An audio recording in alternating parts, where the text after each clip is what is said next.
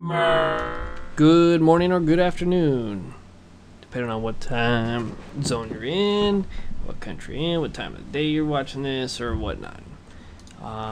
Something real quick I wanted to show you. Well, I want to show you a couple things, but this is kind of a partial test to Camtasia running on Windows 7 RC1, as you can see down here. I'm going to remote into my netbook, which is running Windows 7 Professional. And we're going to see how well this handles the screen recording and all that. So let's do MSTSC.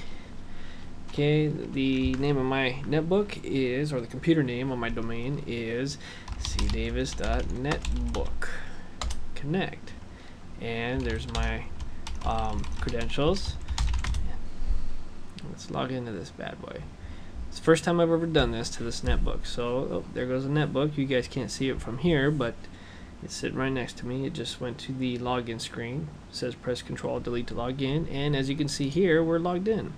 Now when we're remoting in using RDP or MSTSC, Windows Remote Desktop Client, it disables arrow and all the transparencies, so you can't see that here, but my netbook, when it's running, it has all the transparencies, it's all the default settings, and it runs quite well. It's only it only has a Giga DDR2 RAM, as well as an Intel Atom N270, I think it is, with about 1.6 gigahertz. And just wanted to show you, this is actually working out quite well. This is Windows 7 Professional, and I can show you that by going here to our system properties, Windows 7 Professional.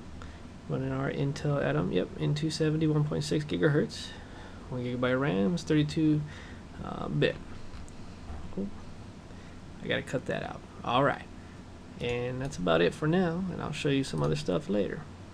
And before we do anything, we're gonna log off, so let's just click log off.